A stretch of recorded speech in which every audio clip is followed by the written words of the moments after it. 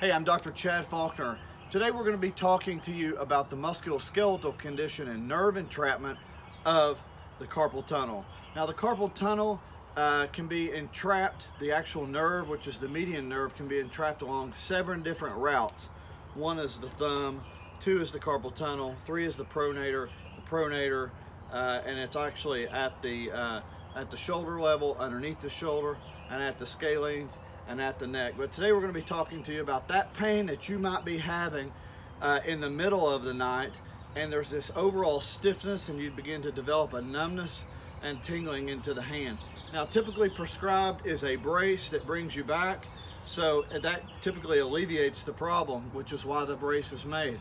But today I'm going to talk to you a little bit about what we can do to stretch that area out starting your day.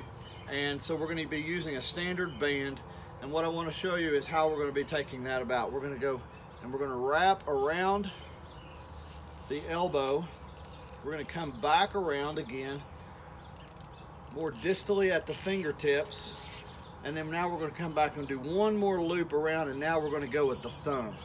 That's a real good stretch right there. We're going to hold that there for about 30 seconds.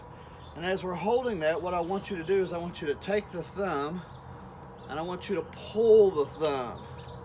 And when you pull the thumb, I want you to take this other thumb and I want you to reach for that thumb, and I want you just to pull back, and I want you to hold that stretch for about 30 seconds. We're going to do that bilaterally on both sides. We want to do 3 sets of that.